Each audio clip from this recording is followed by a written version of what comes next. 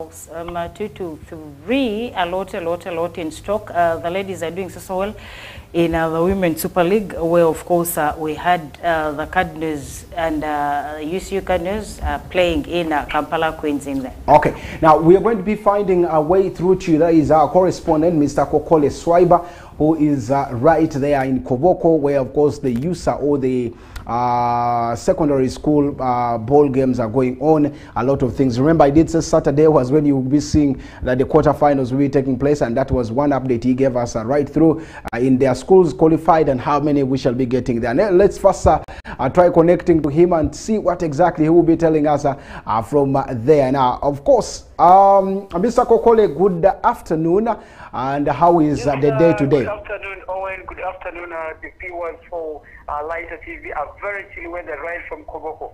Okay, now let's look at what exactly is happening that side. You're already on ground, I should say, and there are a lot of things that are probably happening with issues of how things are going through right there. Now, of course, on West Nile TV, we did say we shall be giving every other person, we shall be updating everything for any other person who wants to know what is happening in Koboko. How far with the quarterfinals?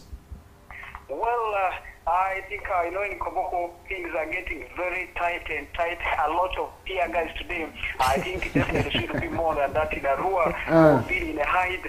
And as I did say, earlier on today, the Saturday, of course, the quarterfinal for boys and girls games that have been played. 8 teams, Nyalo SS, Coach SS, Nyai, of course, Padombu, Day Staff, and Charles Luanga, and IME Memorial, not forgetting Yangea in the boys team. And of course, in the girls team, as I said, those ones that are through to the quarterfinals and they didn't play today, Coach SS, Millennium, IME Memorial, Padombu, Nyarilo SS, and Koboko Town College, not forgetting Yangea and Public.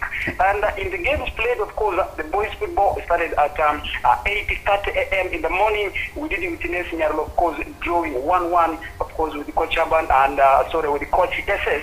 And Nyarilo out of this tournament, though being the defending champions for 2023 after a penalty shootout of 7-6. Actually, 7-6 penalty shootout. That is for Team Kochi sending Nyarilo out, from Terunga playgrounds. The second game that was also played, that was in Nyangilia. Nyai, of course, Nyai winning 2-0. Perhaps Nyai the only team that won, with a clean sheet, beating Padombo SS 2-0, and they're through to the semi-finals. Daystar, St. Charles Luanga, Owen. I think that's where the aspect of peer guys came in. Between Daystar and St. Charles Luanga, the game was played in Nyarilo playgrounds, like I said, at 8 a.m. What happened was that Luanga, dominating, hopefully, so high that they could have the game or win it. But unfortunately, the team didn't come. They drew 1-1. Of course, they had to go for a penalty shootout. They scored 3-3. But the aspect there, the penalty wasn't through. The referee said it's a goal. The linesman said not a goal. That's when the Luanga boys got angered and they had to riot. People were really dispersed with a lot of tear gas. You won ground, and I would really want to know, according to you, where was the challenge and who was correct, who was not correct? A part of humans, and in that case, with the my layman, the eyes, the referee takes the blame because the linesman says, can we first come and talk? And everyone actually, knew, and so very well it wasn't a goal. The ball did cross the line. It was very clean. The referee says, no, it's a goal. Okay. Yeah. All right, let's proceed with what is there now. All that now the caviar and the chaos is there. Don't you think hasn't this one interrupted the games of the day? Well, I think all lady yellow free grounds that around the stoppage after the situation on count. That's when they got back to the pitch and they had to finish the penalty shootout, and it ended up in a 6-5 in favor of Daystar. Sending Luanga home. Though Luanga is through to the quarterfinals, and of course IME Memorial, of course, the toughest league, the toughest game today, and of course IME Memorial sending Nyangilia SS home, also in a penalty shootout of 4-2. two, the goalkeeper, of course, having 2 saves there. And that means in the boys team, we have Coach SS, we have Nyai SS, we have Daystar and Yangile SS that are through to the semi-finals to be played this evening by round 4. Meanwhile, in the girls, of course, we have Kochi, of course, is through, beating Millennium 4-0. IMA Memorial, of course, also beating Padumbu Girls 2-0. Nyaril, of course, walloping Koboko Town College 2-0. That means they are through. And then Koboko Public also through to the semi-finals to be played this afternoon. Okay, and now that's one of the biggest things right there. When are we expecting these games to end? Well, I think, as we said, Alelolo Koboko being the host for the regionals this year, I really expected the Koboko to have been at par by now. They would have finished. But I think, today's weekend, to me, I expected not to be there, but because of time, they had to really have these things done today, all the games. But quarterfinals, so the semi-finals today will be done, and then the third place finals Monday. That's what I have to assure you. That is on Monday. That's when all these games will get. So by Monday, of course, we're expecting other districts already done with their games. Maybe what could have delayed the games this time around in Koboko? I think quite a lot of issues. Koboko, he did explain about schools that were still struggling to get their registration accounts, of course, the MS accounts for putting their players, and the issue of transfer. Many schools were really, they had, and they were given enough time to do that. But Koboko as a whole, I think really they were struggling to see how things would make, having in hand, you have 2 things to do, hosting the regionals, at the same time, of course, also you need to conduct your interclass. I think those were some of the reasons that made Koboko to be very late in this tournament. Okay, let's wait and see what exactly comes in there, because Koboko, I should say, they have, if it's referees, they are there. If it's the personnel, I believe most of the personnel are there. So I wouldn't expect the delays right there. But of course, just like said, because of a few issues here and there, unless there's any other sports story that side before we let you go. Well, I think the story here is that really it started very, very well, peaceful, with a lot of joy. That's what people expected, day one of the group stages. But today things have turned to be a tear gas day. Even those in Luanga, there were games in St. Charles Luanga again. There were also a lot of tear gas there. Some of the games were almost intercepted, but late completed. But what I can assure you for now is that I don't know how the quarterfinals, the semi-finals are going to be, where there will be venues not yet communicated. All in all, people know that we are through to semi-finals, but venues not communicated. So there's also that threat of. I'll keep you updated. So there's also a threat of whether these games may not be played like us. We thought it would be taken to Bondo, and came to find out that it was played in Barifa. So I don't know which one could be the safest place for these games to take place. To me, I think the safest place would be down the deep there. That's when this hooliganism. If you want cause problems, you put 2-3 hours when players have already finished. We shall come early. People will come even the day before. Okay, but the good thing that the games are going to be taking place today. Okay, I want to say thank you so much, Kokole, for keeping up posted with Koboko, and say hi to everyone in Koboko. Thank you. All right. Thank you so much. All right. Now, if you look at this, of course, it's one big thing that you should be talking about in Koboko. Again, tear gas saga, just like the one in Arua that happened right there. It's a lot of tear gas that happened, but this time around, there's that has happened in Koboko. So we saw his last words where he said he wishes that the games be taken somewhere far where people put 3 hours and you find the games are done. Where people have other ideas. The other day, Obachans left at 2 a.m. so that they catch up. They were going to Aliba. They wanted to punish them so that they reach there when games are done. But everyone reached and found them there. So. So anyway, but that's a very good one. I want to say that there's one big challenge with the stories that probably keep coming from the 2 sides that are challenging, and want to say that the two teams, Luanga and the rest, things have really changed, because if Luanga is ejected and you think should be chaos that is being brought in there, then there should be a challenge. A very, very big one because I really don't know what is happening to all these traditional schools. They don't want to accept defeat that easily. I wish everyone borrows a leaf from there is an Nile High Odia. They were beaten by Oshindi, and that was finals. There was no chaos, there was no nothing. It ended peacefully. They accepted in their fate. But if that was in a rural city, Okoboko would be seeing another tear gas because one, Nile High would feel so big that Oshindi, just this Oshindi here cannot beat us, and we accept like that. But people should also understand that if you're beaten and you bring in chaos, it does not change the results. So you're just literally giving mimini chandife, missy kinda. So people should really learn to accept any result that comes through. Because really, if you want to win throughout, work hard. Let your boys work hard and win so that you'll be very excited and all that. Okay, that's one big thing. We are living there. Now, the FUFA Big League continues today with a couple of games on card. Of course, if you look at the games right now, you would see that teams like Onduparaka taking on the team of Chigezi Homeboys. You have Chiinda Boys taking on Young Elephants. And then you have Chetume taking on Ginger North United. Black Spar will be welcoming Karo Karunji. Mbale Heroes takes on Lugazi. As, of course, Police welcomes Boma Football Club. Those are the games that are coming right there. A couple of names on the list for Nduparaka. Ndifuna, you talk about Jiga, Michael, you talk about names like Mayanja, who are not going to be into the team, Mandela, and of course, they're all not going to be into the team. Andama Junior. So this gives, of course, opportunity to the rest of the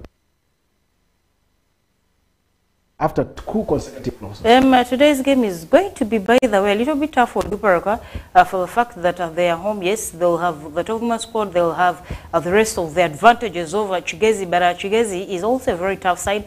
I looked at the table standings and tried giving my analysis through there yesterday. They follow each other. Nduparaka sits in position number 8, I think, and Chigezi is in position number 9. So literally all the 3 points matter to both teams. But then Nduparaka, on the other hand, matches they have an upper hand with all the names that are missing. Look at Andama Junior, Mandifuna, Bonga, and then Jiga Michael. There is Mayanja, Kerepi, Jafar.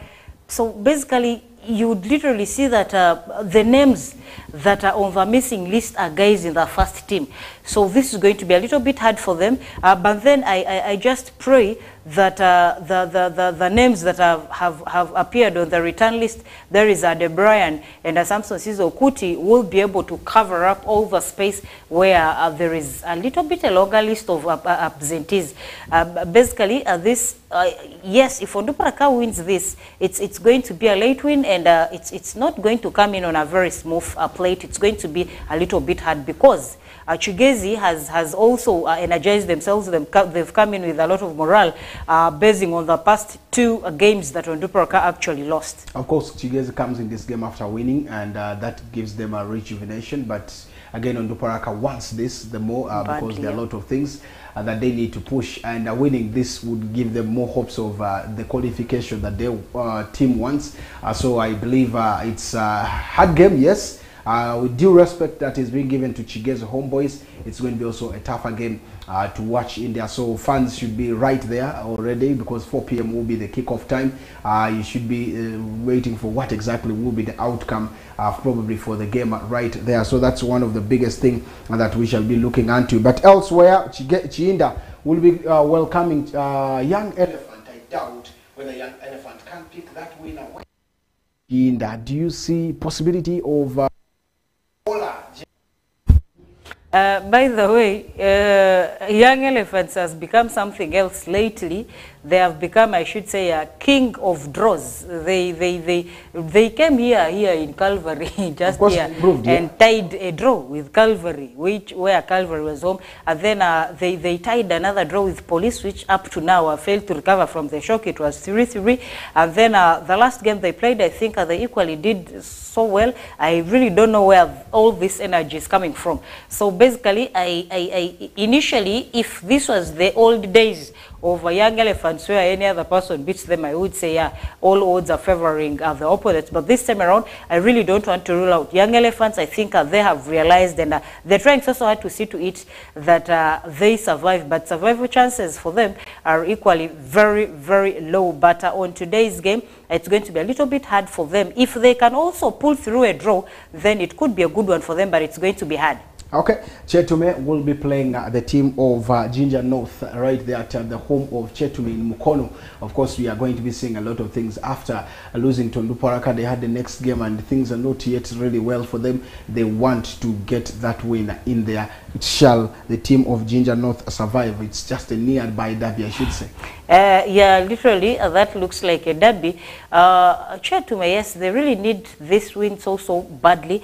Whatever it is that disorganized Chetume, I really don't know how and why they are losing out even games at home, where every other person stands and wants to build a very concrete defense to see to it that when they are home, no one bypasses in their defense. They make sure they collect all the 3 points and all that, unless otherwise things get so bad. We literally see home teams always fighting to share in the spoils. But this time around, I think Jinja North and Chetume there, it's going to be a very tough one. Jinja wants this win so badly. Chetume equally also wants this win so badly. And Chetume this time around will want to collect all the 3 points to prove to its fans that are kinda a little bit getting disappointed in them because they have been losing in a row even when they are home. So basically, I think Chetume is going to fight in here tooth and nail to see to it that they beat Jinja North.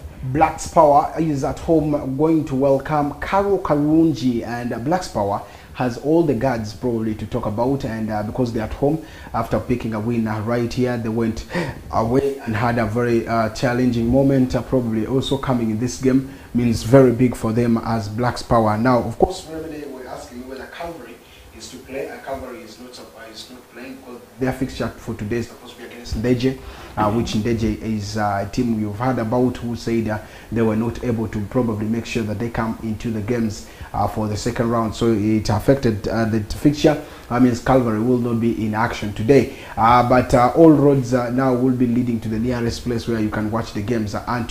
So tough game to see. But Blacks Power, Karo Karunji is the game I'm talking about right there. Possibility of that is the coaches, by the way, just won the Folango the trophy, so he's coming back knowing that this is another chance to prove himself to the world. He's coming back very energized with a huge excitement in there, where we all saw a lot of controversies surrounding in that final that Alango had to go and own against Bisoga. But then, all in all, the odds favored them, and they're still patrolling around their trophy.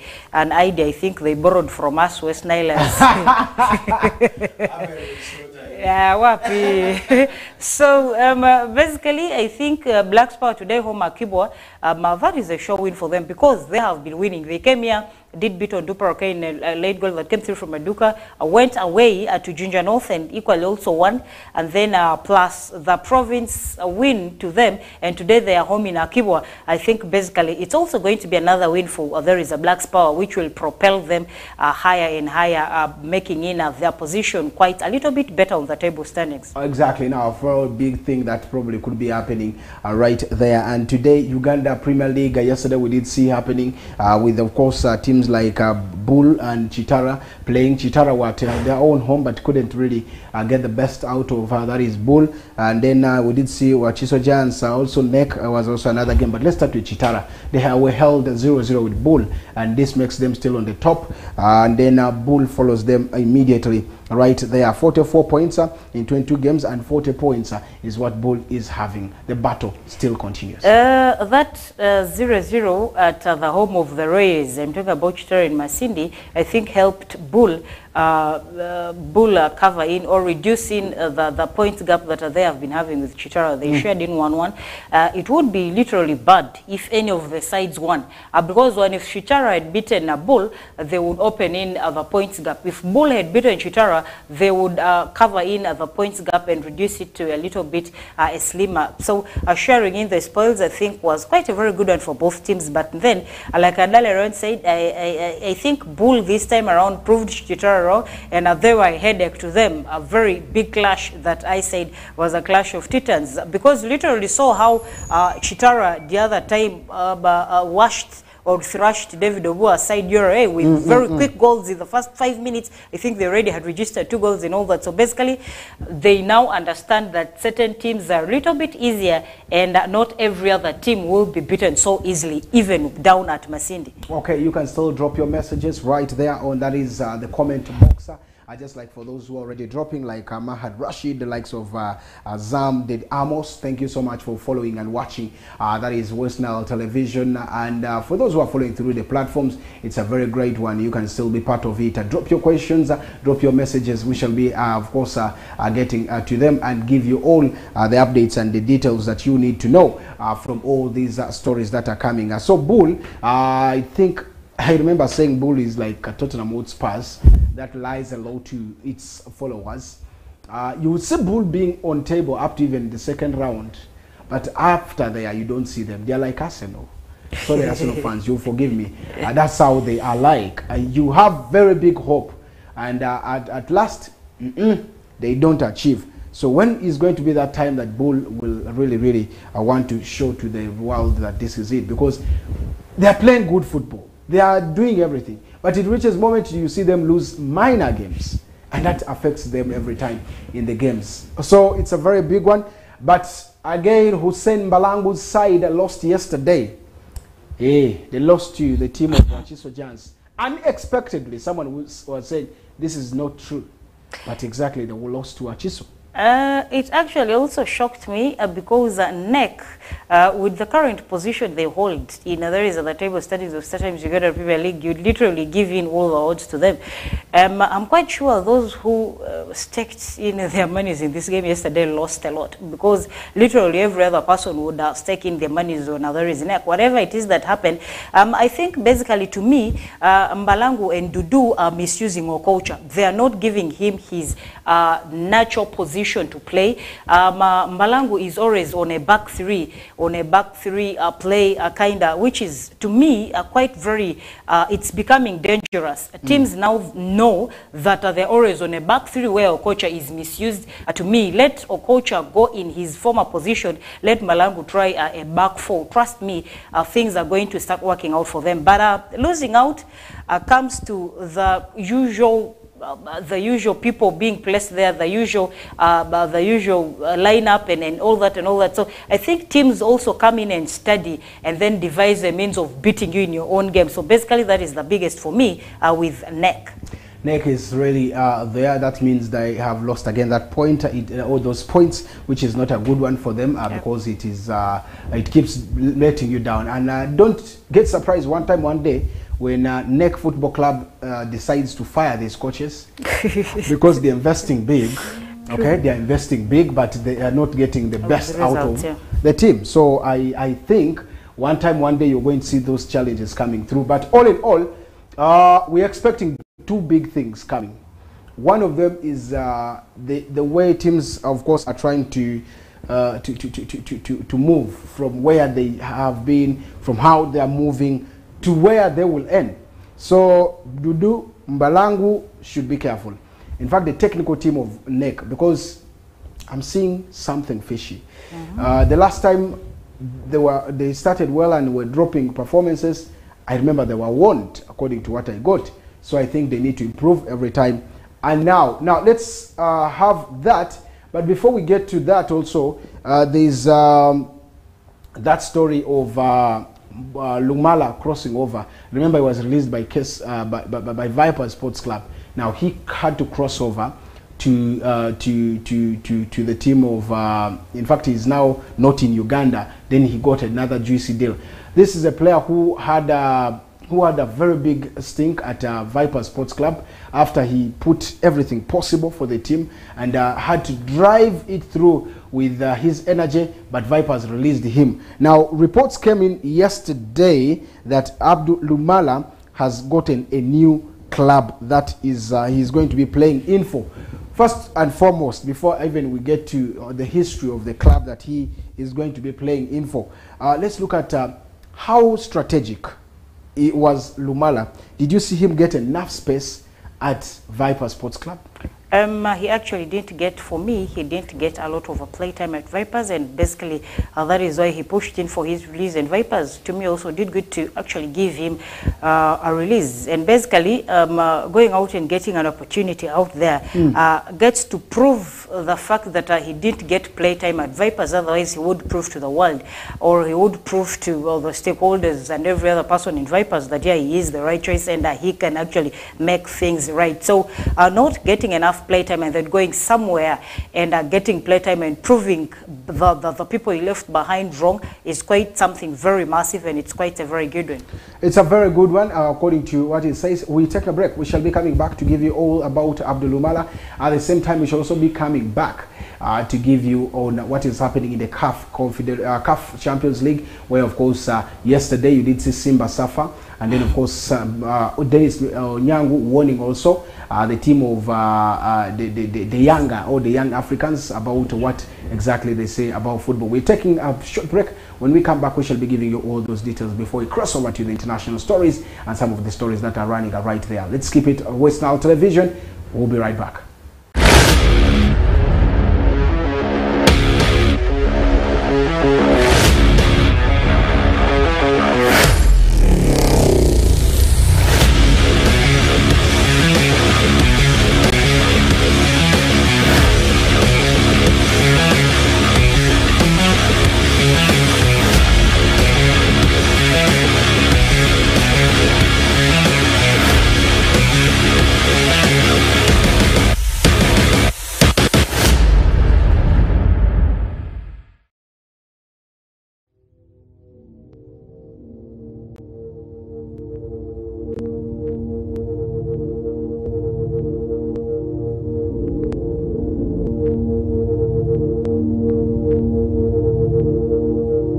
West Nile TV, lighting up the region.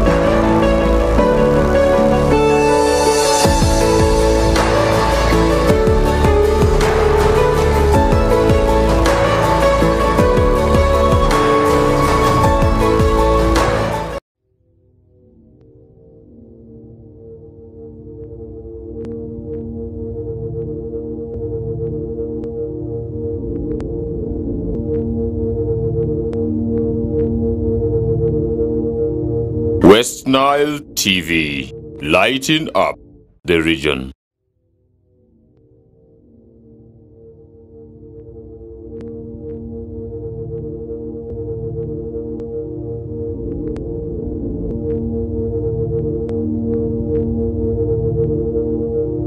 West Nile TV, lighting up the region.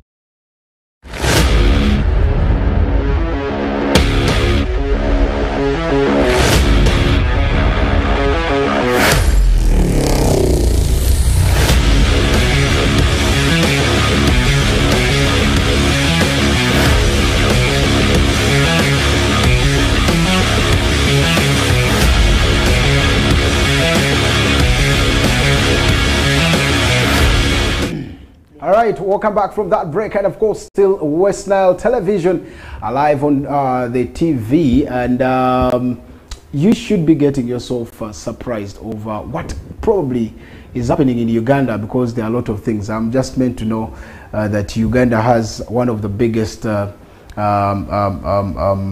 sports bears, but I'm not seeing anything outcome out of it. Just like someone was like, now the Kenzo and what is her name, Nyamutoro Saga, is like the sports team is in, because both love sports. Because there's the Eddie Kenzo Academy that has also been right there. This lady loves netball like any other thing. So that is for the Chuku Chuku team. They will come and discuss more. But anyway, one of the biggest things that I want to say is that we were still talking about Abdul Lumala, who probably crossed over to Croatia. Now he is the man. Can he improve the team of in Croatia? Because there's a team called Soles, is where he has gone, and he's going to be trading his, of course, football that side. Remember, he played in Sweden by then. Then he for a team called Kalmar. He played for Boys. He played for Sriyanka FC. In Egypt, he played for Pyramids. Before, of course, returning to that is the to Vipers. But now he has gotten that opportunity after they were released and said to be surplus to requirements. Now that is one big thing. Now he is one player to talk about, Abdul Lumala. Quite a very good one, with vast experiences in his former clubs that he actually worked for. Just like you have told us, now he crosses to there is a Croatia in Croatian top tier football there, and how long the contract is, I think, is something that we're yet to know, which has not been revealed. But then, to me, this is quite a very good one. And crossing in that side, I think he's going to need a little bit of patience to, of course, understand the type of football that the Croatians play, basically, before taking in our Ugandan tactics in there. Today there's a very big encounter at, in fact, under floodlights. KCCA against URA is a very big game that you should be expecting in there. And then, not in fact, URA against Vipers, not KCCA. URA against Vipers. It's Charles Livingston Babazi and the man who is called Oboa. So this game will be at Lugogo, because they said their pitch was having issues. They had requested for Lugogo to be, of course, the pitch is having some function that side. So today at 7, Lugogo is where URA will be hosting Viper Sports Club. I really want to do the analysis of this game. I want to understand why URA keeps moving from one stadium to another. Does URA have a stadium of their own? Yes, they have, of course. Which is? And they are using it every time. Which is? Wankulukuko. But of late, I don't see them using it. The other time they borrowed renovation. They borrowed they borrowed Chitende. Another time they were at Meta. Before they were, I think, Chester. Where I don't know if those are the right words. Another time they were at Arena of Visions, home of Ndeje. They failed to, I think, they failed to manage it well, agreements and all that. They also were, I don't know. So URA basically moving from one place to another also keeps affecting the results. But otherwise, David Oboa is also good with the tactics that he instills in his players. Trust me, if you watch URA these days, you literally understand and notice that there is some little bit of difference that Oboa has put in the type of game that URA displays. It's quite very different. Give David Oboa 2-3 years, he will completely change in the face of Ugandan football. Vipers is unbeaten in that is the last 4 league matches against URA according to the head-to-head statistics. 3 wins, 1 draw. So that shows you what exactly the two sides will be. But apart from that game, there's also another game between Sports Club Villa and of course Mbarara, a game that will also be right there. So these are some of the places in there. This game will be at Wankulukuku, where of course Sports Club Villa also trades their game. But most of the times we are expecting a lot of things. So this time round we shall be waiting to see how this pushes in there. But those are some of the games. Now I did say the team of Young African were warned by Dennis Masindo Nyango that football is not played on social media. Football, wait for the day, let's do. And that is what exactly is happening. And this is where now, of course, the team of Sundown will be facing Yanga in that is the Mpaka Stadium. This is going to be a very tough one. A very tough one. The CAF this time around, by the way, it's going to be very interesting. We have literally known and judged other teams based on the experience, their past experiences. But then the new entrants this time around into CAF, by the way, and I think they are a huge side to watch. Leaving that and talking about the Yanga in Mamelodi, trust me, Yanga is young. There is a Mamelodi, just like their names. In fact, they cannot do anything to Mamelodi. They need this win more than even Yanga. Which, of course, they know they can get. Now, I want to give you some statistics that if you look at the team of South Africa that went into the Africa Cup of Nations, that's totally 90% were players of Sundown. Yeah. 90% were players of Sundown. Starting from the goalkeeping department, that #1 custodian of Sundown, who was, of course, the Bafana is the #1. Of course, that is the man who is my man here, Dennis Masindo Nyango, is now a second fiddle too. Yep. And a lot of names you should talk about from that team.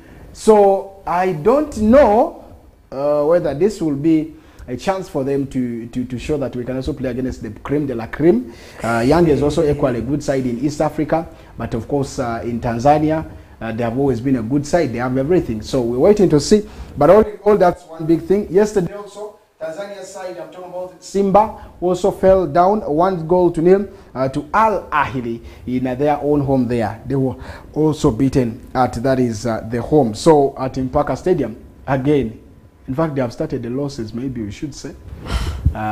Sundown is also coming. But I think for adventure, for tourism, that's a good one. It's a good one, but result-wise, trust me, they won't touch anything. They won't go very far. They won't actually go against. But for the first time, getting the experience is quite very good, just like how our Vipers did. Went in, got the experience, came back instead of working ahead and going back, they came back for good. I don't know what they are planning next. But for the others, I think it's quite a very good experience to go in there and get to play a lot of the teams that are highly ranked and all that.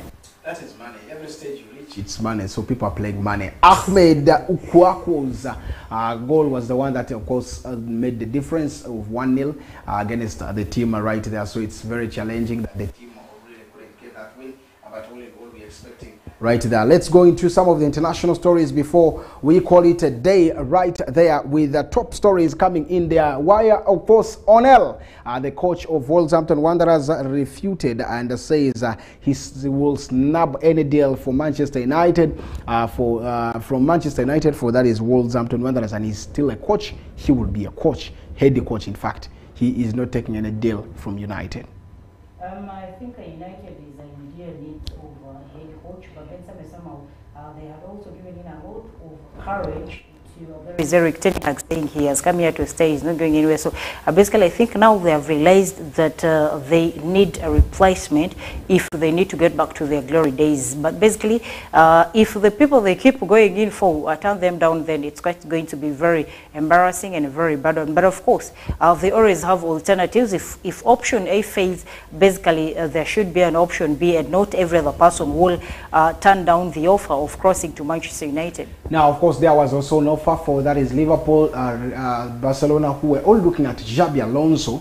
But according to reports yesterday, Xabi Alonso has said it clearly, he is not going anywhere and he's negotiating new deal with Bayer Leverkusen. He is remaining. Bad news for that is team Barcelona and team Liverpool. Now Liverpool have turned their eyes to Sporting Lisbon's of course coach Ruben Amorim into that is to replace this coach who says he's going to be leaving, Jurgen Klopp. So in case of anything, that is what is there. Kobbie Mainoo is going to be missing today's game according to reports coming from Manchester United due to injuries, but of course you're going to be seeing new names coming, I mean new faces probably who could come in after the press conference by Eric Ten Hag. Is saying names like Licha or Lisandro Martinez.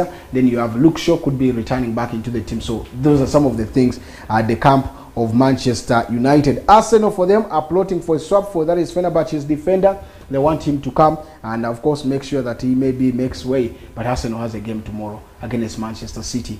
They have Mahrez, they have the Bukayo Saka could be returning. Those are the possibilities they said will be available for the game right there for the team and Martinelli. So is that a good one for Arsenal?